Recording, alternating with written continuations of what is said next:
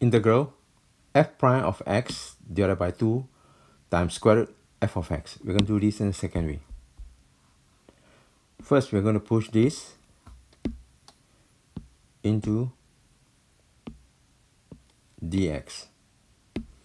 The derivative of this is f prime of x dx. Here, the derivative respect to x of f of x is equal to d of, it is equal to f prime of x. Therefore, d of f of x is equal to f prime of x dx.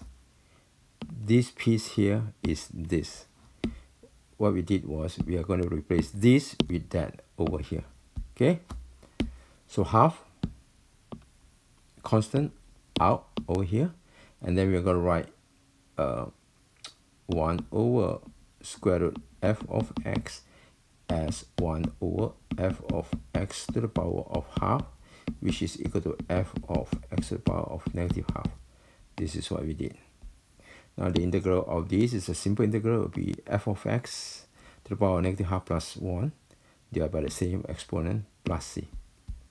Negative half plus 1 is half up, half downstairs. The 2 here cancel. You're left with f of x to the power half, which is square root f of x plus c. Done. Thank you for watching. Hope video is informative, helpful. Before you go, make sure to subscribe, share, comment, and don't forget to hit or smash the like button. Jane!